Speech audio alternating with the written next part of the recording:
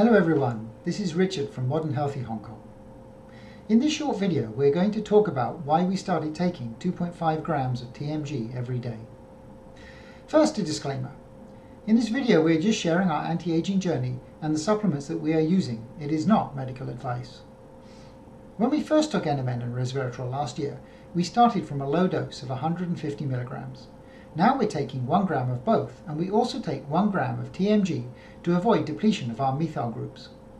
But recently we started taking 2.5 grams of TMG, although we did not change the dose of NMN or Resveratrol. First, let me briefly explain what TMG is and why we need to take it with NMN.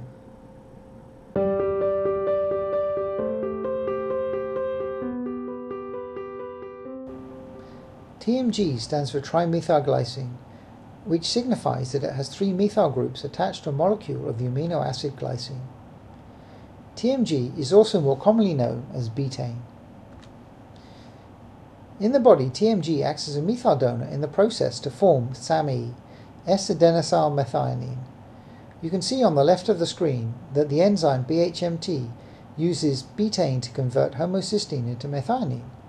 In this process, betaine is acting as a methyl donor and gives up one of its methyl groups. Here is another diagram showing the same cycle, but in this case vitamin B12 provides an alternative pathway for the conversion of homocysteine to methionine, as shown in the top arrow. Here HCY is short for homocysteine. For people like my wife, whose genes already show that she has a higher need for B12, as you can see here in her DNA report, and who are taking NMN, it is doubly important that she has sufficient methyl groups in her pool. One final note that betaine, or it may be called betaine anhydrous, is not to be confused with betaine HCl, betaine hydrochloride. This is a supplement that helps strengthen the acid in your stomach and does not act in the same way as betaine. So why do we need methyl donors if you're taking NMN? The processing of nicotinamide in the body requires a methyl group, as shown in this diagram. Nicotinamide, here represented as NAM, from the diet is processed and excreted, taking up one methyl group. This happens to some of the nicotinamide that you take. Dr. Sinclair talked about this in a number of podcasts, for example in an interview with Dr. Joseph McCullough. He said, "As a precaution I take trimethylglycine so that I continue to give my body a source of methyl groups. I don't see any downside. It's not an expensive molecule. The upside is that I'm preventing my body from being drained of methyl groups." Based on this, we started taking TMG as well. As we have increased our NMN dosage, we've increased our TMG to match. If you're currently taking NMN or thinking about starting, consider pairing it with TMG as an added support for methylation. Other methyl donors that may be useful include methylated B6, B12 and folate. So that was why we started with TMG in the first place. However, in our investigations we found that TMG has a number of other benefits. Here are some that we think are interesting and are why we decided to take a larger dose. If we have another look at this diagram, we see that in its role as a methyl donor, TMG is part of the methionine cycle, where it is one of the paths by which homocysteine can be methylated to methionine. This has two benefits. One is that it then goes on to create SAMe. SAMe is the universal methylation donor and is used throughout the body to supply methyl groups. SAMe is also known as a mood enhancer and is used in treatment of depression, schizophrenia, liver disease and other conditions.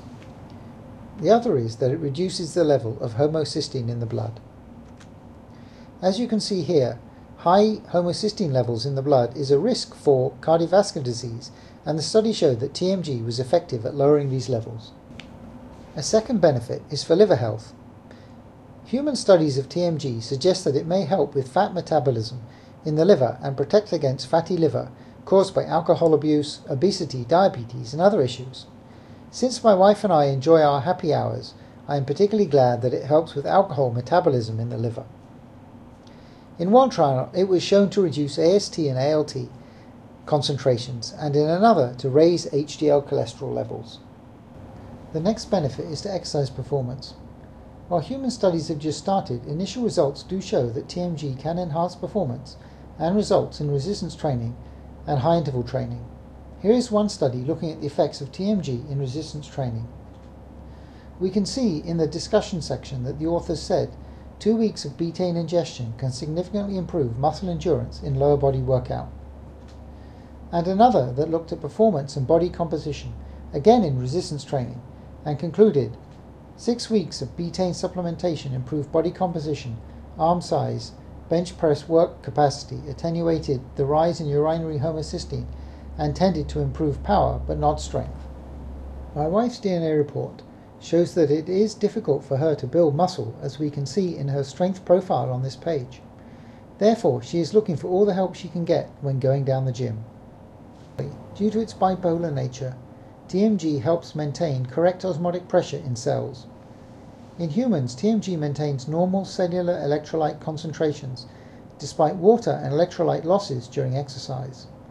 As mentioned in this report, betaine protects cells, proteins, and enzymes from environmental stress, such as low water, high salinity, or extreme temperatures. These are not all of the potential benefits of TMG, but it is the main ones that we thought would be of interest to you. Let's look at when to take it and what dosage.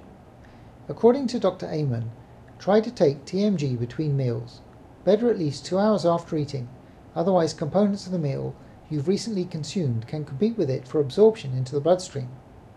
Most of the trials looked at doses around 2.5 grams, taken as 1.25 grams twice daily. Some had doses of 6 grams or more. TMG is very safe to take. Research has shown that even high doses like 12 grams have no side effects. For us, we take it as 1.5 gram in the morning and 1 gram in mid-afternoon for a total of 2.5 grams daily. So in summary, we see that in addition to supporting the metabolism of NMN, TMG provides a number of other benefits, while being safe and inexpensive. 2.5 grams for the supplier that we use is 56 cents a day. We have also switched to Life Extension TMG powder as we found it easier to take than the pills, which are quite large.